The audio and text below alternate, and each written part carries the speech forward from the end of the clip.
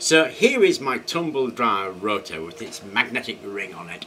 Now I'm getting quite proud of it actually. It's one of those things that I think is turning out much nicer than I thought it would do, so I thought I'd take the trouble of painting it. Because once you paint it you hide absolutely everything, so I wanted to give you a look at the magnet ring before it gets painted and you can't see what it is.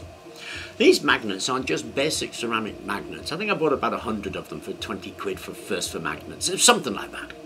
But the magnets are 50 millimeters long, 25 millimeters thick and 10 millimeters deep. They're polarized so that the whole of this face is north, the whole of this face is south, and they're arranged north, south, north, south, north, south. So it's as simple as that. Now, you can only get a certain amount of energy out of the wind, and that's what energy there is in the wind. And people have been saying that ceramic magnets, why don't you use neodymium magnets? Well, they're stupidly expensive, and you wouldn't get that much benefit from it because you can only get out what's actually in there. If you put too powerful magnets on there, you're just wasting your time and your money because it's not going to do anything more. Now, ceramic magnets, I don't know why people don't use them more. I don't know why it is whenever you see these wind generators, they're chock-a-block through neodymium magnets. I recently took this apart, actually.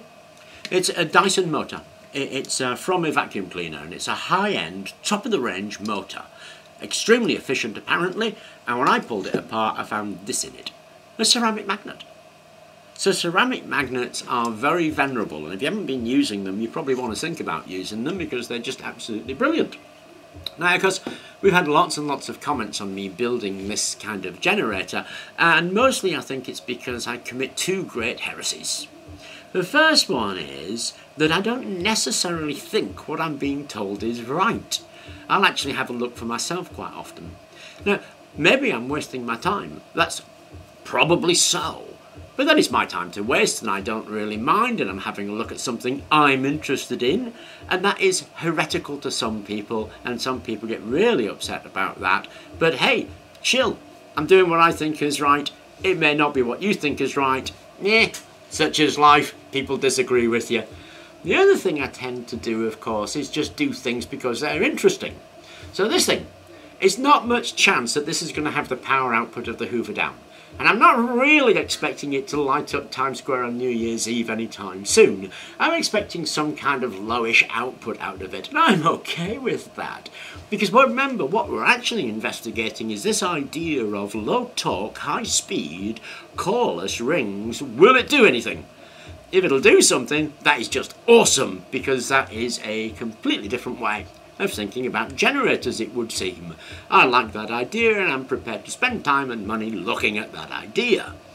Now, generators and motors, of course, have quite a lot in common, but they are different things.